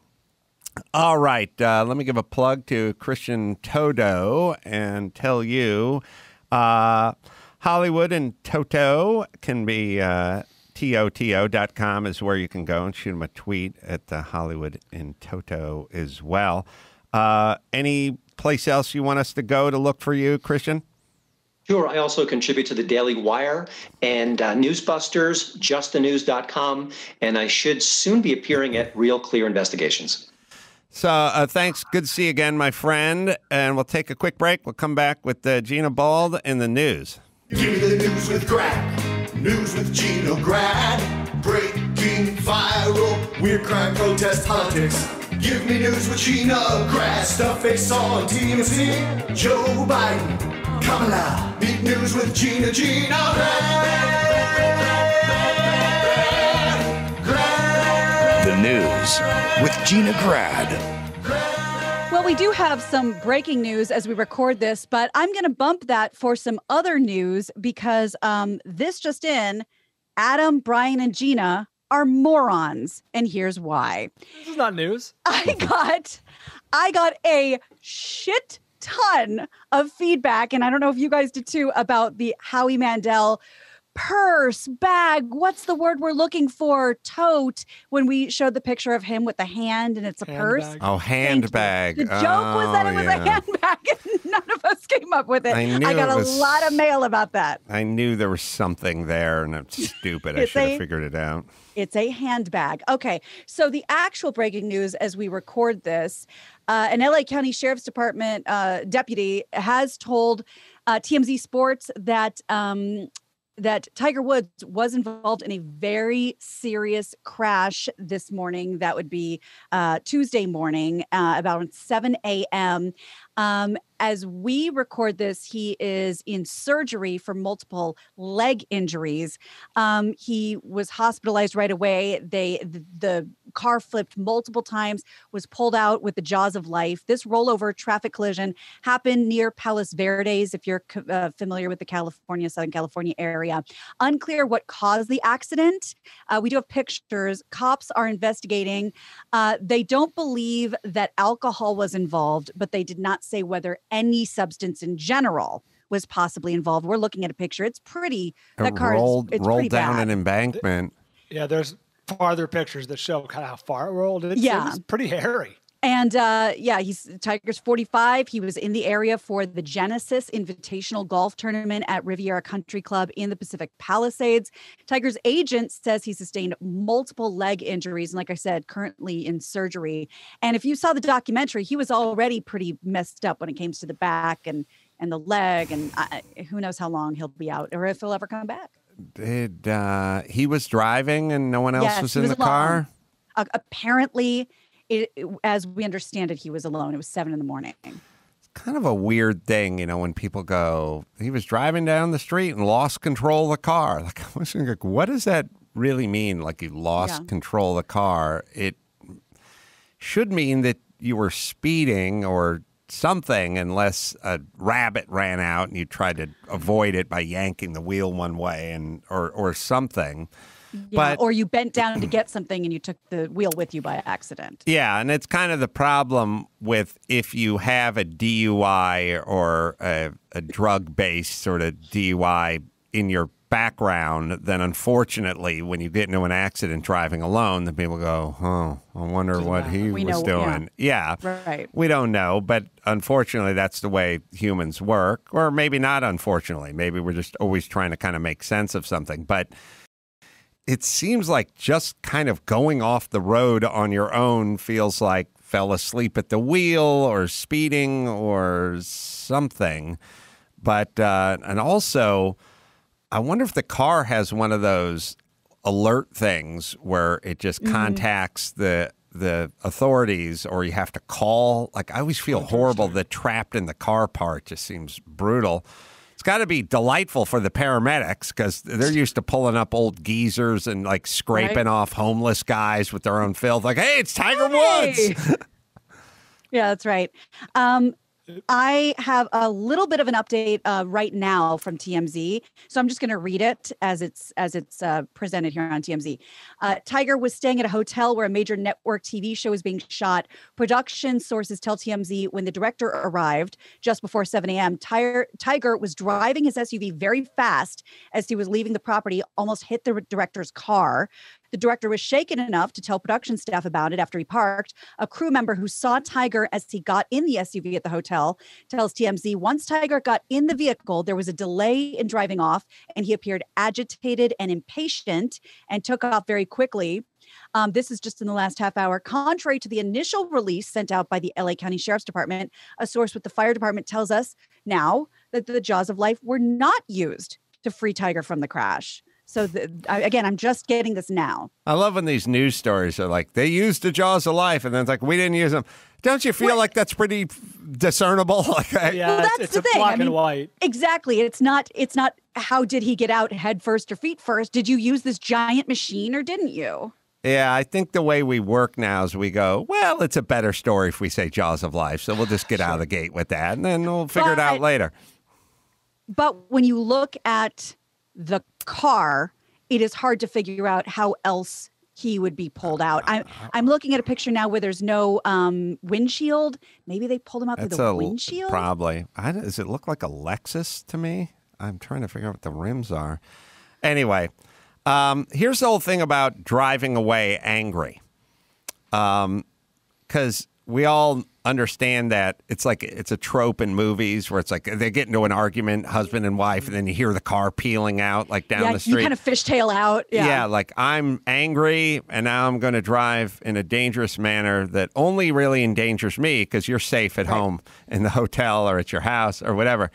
Yeah, it's not really a well thought out process because all you're doing is potentially giving yourself a ticket, potentially killing yourself in your car.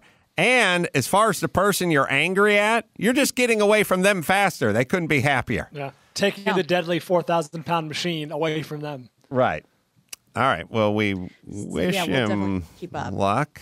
Yeah.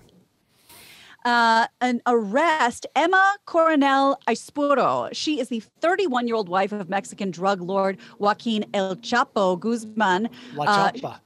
La Chapa. She was arrested Monday at an airport in D.C. For drug trafficking charges, according to federal authorities. But that's not all. Aispuro was apprehended at Dulles International Airport. A Justice Department news release said that she'll face charges of conspiracy to distribute cocaine, meth, heroin, and marijuana to import to the U.S. That's not the El Chapo girlfriend I know. But okay. Oh, wait, there's more. Maybe this will sound more familiar. Talk about standing by your man.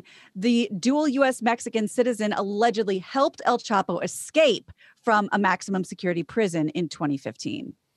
Yeah, it's always funny, these stories, when you tell them to a guy, they're sort of enticing, sound marginally sexual, and sort of alluring. Like, all right, I know she's a girlfriend of a drug kingpin, but kind of like the cut of her jib. Yeah, you know what I mean? She seems loyal. Yeah, I like that. Also, she has a pedigree because, according to the federal court documents, her father was a member of the Sinaloa cartel. So she knows her way around. Fun. Yeah, you know, in another life, I'd like to either date her or the blonde chick that got thrown out of the basketball arena for John with LeBron because LeBron had given the evil eye to her husband. That's right. I mean, like I feel like those are a couple of good keepers. You know what I mean? They'll fight for you, man. That's down. Right. Mm-hmm. Tiger was driving a Genesis. Oh, that's why I couldn't really figure out it was a Hyundai, the luxury brand. Yeah, for Hyundai. Another Simpsons voice actor has stepped down from voicing his character of color. Any guesses what the character is? Yeah, it's got to be the policeman? No, not Dr. Hibbert. I predicted this Hibbert. A year ago because it's Harry Shearer. That's Remember right. when Hank Azaria stepped down? I'm like, fucking Dr. Hibbert's a white guy. How long until he's gone? You are right. According to the Wrap, Harry Shearer, who is white, will no longer voice the black character of Dr. Hibbert. He'll be replaced by voice actor Kevin Michael Richardson, who does a lot of stuff for Family Guy and Seth MacFarlane's whole empire. Shearer has voiced Hibbert since 1990. He also voices Flanders and Skinner and everybody. He joins Azaria, who you said, who last year announced he'll no longer voice Apu, in part because of the documentary that came out in 2017, The Problem with Apu, that brought attention to this subject. Azaria still voices Wiggum and Mo and a bunch of other characters.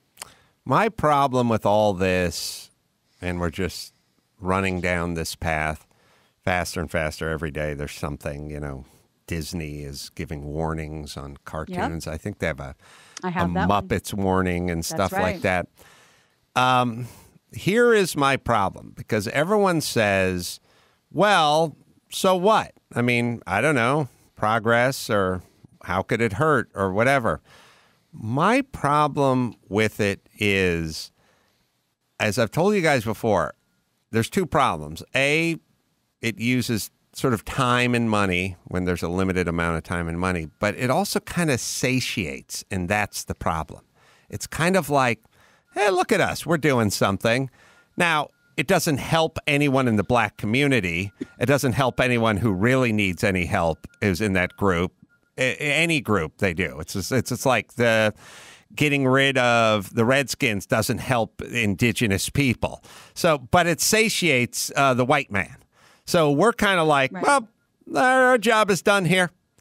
And it's like, no, there's still a lot of problems, and we should talk about those problems. We don't really want to get into the real problems. So these are much easier problems for us to get into, much more sort of cut and dried, and we keep doing it. It never makes a difference, and then we just keep doing more of it, and it still never makes a difference, and then we just keep doing more of it. So I don't really care, but it is one more conversation we're having about Dr. Hibbert and one less conversation about kids getting shot in Chicago. So my feeling not is making a difference. What less difference can be made than voiceover acting? Like, what percentage of the human population knows that Harry Shearer is the voice of Dr. Hibbert? Adam, I'll go less than 10%. Well, also, you're also...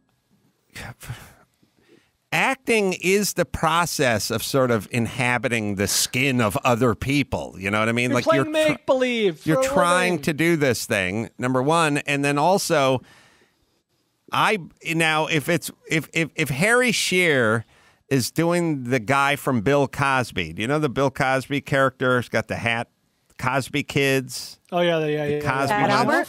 The Fat Albert, Bill Cosby, Ibo Baba guy. You know that guy? Mm-hmm.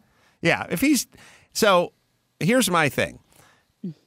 Dr. Hibbert did not sound black to me. He just sounded like a character to me. Now, there's an Apu argument because he's very stereotypy and doesn't make a difference anyway. But if you're just kind of creating a character who happens to be black, why do we? It's my exact same argument with blackface minstrel show versus Jimmy Fallon playing Chris Rock. Like, those are different things. Like, doing just a stereotypical black character, that's one thing. You creating your own sort of character, that feels like something different to me. Well, and also Mike Henry, if that name sounds familiar to anyone who was a fan of the Cleveland show, the Cleveland character was voiced by a white guy for many years, and then that, of course, had to go. But yeah, you didn't think it wasn't. From what I remember, it wasn't done in a sort of a stereotypical, demeaning, nothing way. It was just the character Cleveland. But he's, I want to say, I can't remember the name of the guy who replaced him, but he was replaced, God, like 4 years ago, maybe. Yeah. Again, here. It's all important stuff, except for it's not important at all. It makes no difference to anyone who really has problems. And you mentioned the Muppets. I'll just give you the quick overview on that. Disney Plus has, because we talked about it with the Disney movies, but now there's disclaimers in front of 18 episodes of The Muppet Show. It appears before and it reads, this program includes negative depictions and or mistreatment of people or cultures. These stereotypes were wrong then and they're wrong now. Rather than remove the content, we want to acknowledge this harmful impact. Well, let me ask you this, Disney Plus. If it was wrong then, why the fuck did we do it? You know what I mean? I mean, it was wrong when the Henson Company did it. Did they know it was wrong at the time? Are these egregious offenses? My guess, of course, is no. The Swedish chef. That's is that really one of them? I don't know. That'd be tough because he's white, but it might be. So that's that's the question everyone wants. Well, what is it? The only example I could find was Johnny Cash performing in front of a Confederate flag. I couldn't find anything from like a skit or anything that they were talking about specifically. They did say that the episodes are hosted by Steve Martin, Peter Sellers, Kenny Rogers, Joan Baez, Johnny Cash, and Debbie Harry. So if you want to go and that's a regular Klan rally right there. But it didn't give any other examples. Well, Disney Plus should just pull them off then, because I know they don't want to leave any money on the table, but just take them down then. But they're not going to do that. Crazy. Yeah, I know. Let's not get crazy. All right. You asked about movie theaters. There is a little bit of news on that for New York. So hopefully that means there might be news for us. New York wants to reopen things with a few tweaks by March 5th. So just a couple of days, really. Governor Andrew Cuomo said on Monday that theaters will be allowed to open at 25% capacity with no more than 50 people per screen. AMC Entertainment confirmed they'll be reopening all 13 of their locations on March 5th.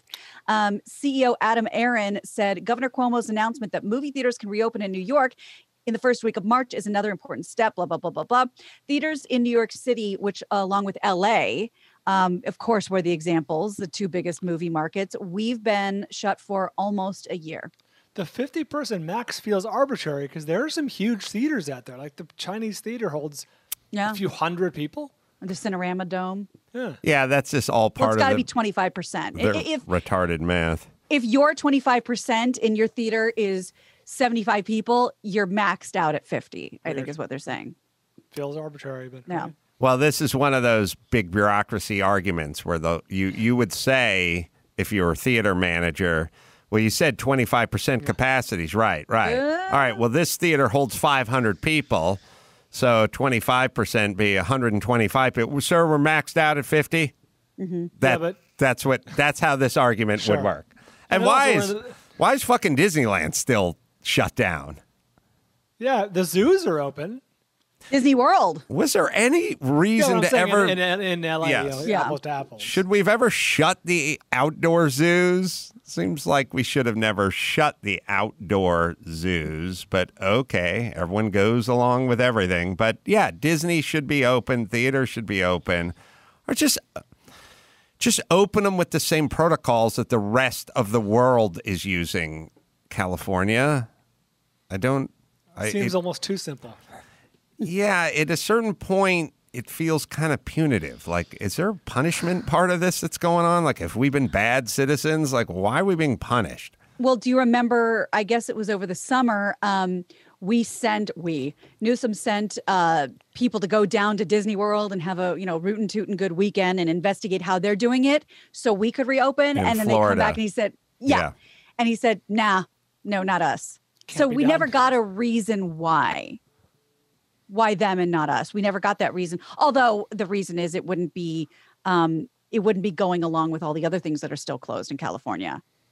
Yeah. I also had this thought today, which is if schools being closed is very symbolic, because once schools reopen, then it's like, hey, why the fuck aren't the theaters open, and why isn't Disneyland open, and why is there once schools symbolically, once they open, but symbolically they mean a lot. You know what I mean? So it's like if you fucksticks would open the fucking schools, it would send a symbolic message for the rest of the businesses that are shuttered that, okay, maybe it's time to get back. Opening schools says we're getting back to normal. That's what opening schools says. And for some reason, we hate that message in California. We don't want the message of getting back to normal. So as long as the schools are closed, you can, if you want to talk about opening Disney or opening a movie theater, it's like, well, the schools are closed. You really think we should open Disneyland with the schools being closed? Do you think we should open the movie theaters? Or do you think we should have indoor dining? The schools are still closed. Do you think we should really have soccer or sports or Little League or something? The schools are still closed. Yes, as long as you imbeciles keep schools closed, then we're sort of in a weird holding pattern here. I would argue that when schools open, or in any community where schools open, where they go, the schools are open, I think it sends a message to all the other businesses that it's time to open as well. But we don't like that message in California because we love fear. We fucking love it, which is It's on the state flag. Weird. All right, let's do one more, Gina Grant. Okay, and I was just thinking, come to think of it, most of the rides at Disneyland and California Adventure are inside. And then I was like, wait a second, giant, but you think of Space Mountain or, there's always an inside element. Mm-hmm. But those are giant, warehouses, heavily ventilated. The only attraction I can think of that they wouldn't be able to do would be the lobby of Mickey's Haunted Mansion when they cram everyone in the room. Is the ceiling going up or are you going down? Everything else, it could be very well ventilated. Star Tours would be a problem if they still, with the screen, the little movie theater. Who goes basically. to Star Tours? Did they call it Mickey's Haunted Mansion now? Isn't it? Is it Mickey's Haunted Mansion? It was always just the Haunted Mansion. At Halloween time, I think they rebranded Get Jack Skellington. That's the only time I ever see it. But yeah, is it not Mickey's? No, Right. it's not owned by Mickey. Technically, everything there's Mickey's, but It's all Mickey's. this is the Haunted Mansion. This is the Haunted Mansion. All right, let's bring it everywhere. Let's bring it home, Gina Grant. Oh, and by the way, if you want to see somebody get a cease and desist, go watch the last pandemic special of South Park. I can't believe that's still airing. I'm Gina Grad, and that's the news. Gina Grad. That was the news with Gina Grad. They put Mickey in some pretty precarious positions. Imagine going out to dinner indoors in a restaurant and sitting in a booth and then going to a movie theater. People of California. What are you, some kind of death-defying stuntman? Yeah, I'm Joey Chitwood and my thrills, my circus of thrills. All right, last but not least, we got Geico over here. Do you own, do you rent your home? Well, you probably do one or the other. How about you bundle it up with your automotive policy? Geico makes it easy to bundle your homeowners or renters insurance along with your auto policy. Good thing, too, because you already have so much to do. Just go to geico.com, get a quote, see just how much you could be saving. Geico makes it easy at geico.com.